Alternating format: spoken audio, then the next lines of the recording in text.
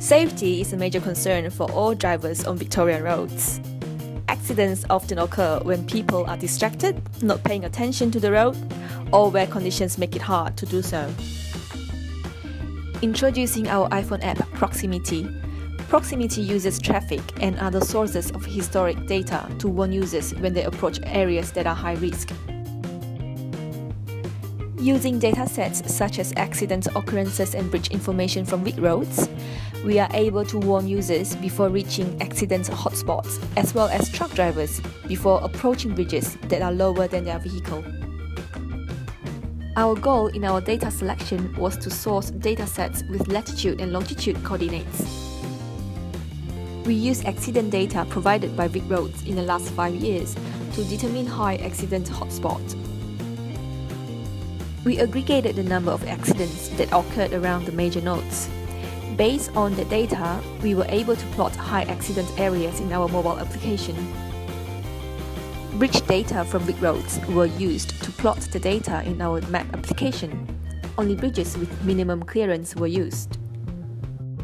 Here, we can see the Promixity app in action.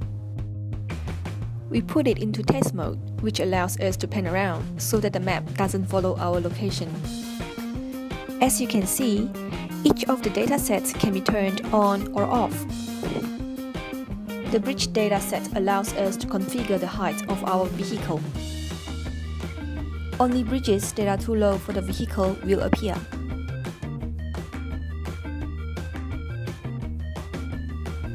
As you can see in our live test, we are approaching Montague Street.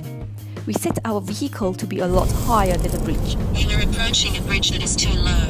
You are approaching a bridge that is too low. As can be observed, our Promixity app warns the user. Again, we have another bridge. Fast forward this section and we approach a high accident area. These datasets are only a subset of what we can use.